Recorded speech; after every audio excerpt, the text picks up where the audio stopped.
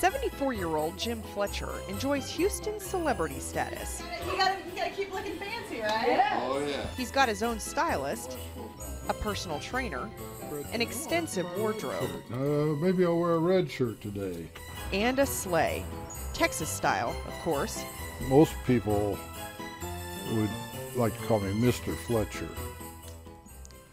but that's not very Santa-like, I don't think. This is just about ready, Santa.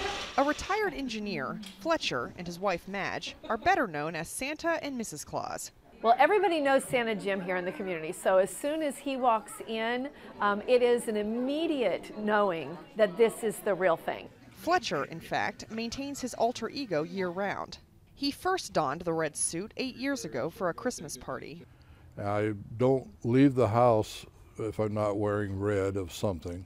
That means everything from business Claus This is another Hawaiian type shirt. to vacation Claus. And for the Jim, casual Claus, where he builds strength to lift all those toys and kids.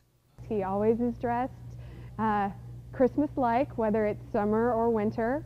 Because details matter, Santa Jim visits his hairstylist 4 times a year. Hair care and hair products is always a conversation when you get several Santas together. But in the end, it's all for a good cause. Through the Lone Star Santas organization, Santa Jim and approximately 180 other Texas Santas bring toys and hugs to children around the country affected by natural disasters and other losses. We certainly aren't first responders. We're too old and fat for that.